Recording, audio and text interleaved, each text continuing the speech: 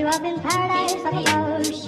If you would tell me I'm the only one that you love, life could be a dream, sweetheart. Hello, hello again. Shaboom, and over the weekend. Oh, life could be a dream. If I could take you up in paradise, I suppose. If you would tell me I'm the only one that you love, life could be a dream. Hey guys, what up? Welcome back to Key Taste. And today I'm going to be teaching you how to cook beets, and I'm going to teach you how to plate it in a way to impress pretty much anyone you know. So we're gonna start off by cutting the ends of the beets. You're gonna want to have a sharp knife for this because the root of the beet is really tough. The next step you want to do is gather up enough foil to wrap your beets in, and we're gonna add some olive oil, salt, and pepper.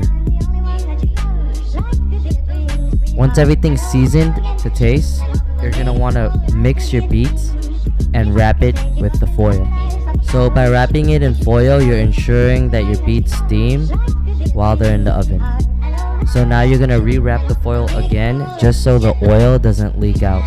Now you're gonna want to pop your beets in the oven at 350 for 45 minutes to an hour. The way to make sure your beets are done is to put a toothpick right through the middle, and if it goes in smooth, that means it's all cooked. So the next step is to peel your beets with a towel. My suggestion is to do it with a towel you don't like because the color will bleed to your towel. The next step, you're gonna cut the tops, the ends, and the sides of your beets. Now you're gonna cut it in half, then flip it, cut it in half again, and then you're gonna turn it halfway and cut it in half again.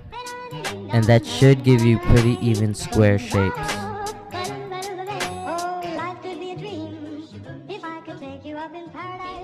So these are radish sprouts, and they're really dope. You can find them at any local farmer's market. And what you want to do is pretty much dress it in your Meyer lemon vinaigrette, add your seasoning, salt and pepper, and just mix it in your bowl. So these are pea tendrils. You could also find them at your local farmer's market. So they kind of taste like peas but a little woodier, and they're really good, and I think it adds a lot of depth to your dish.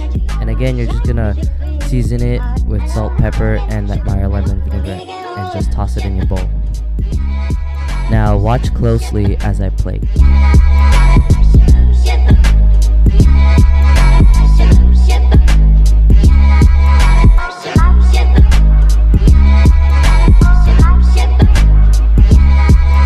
So this is bee pollen, and it kind of tastes like dried honey. It's really dope.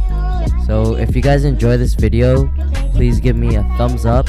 Make sure to subscribe if you want to see more videos, and I try to post every week.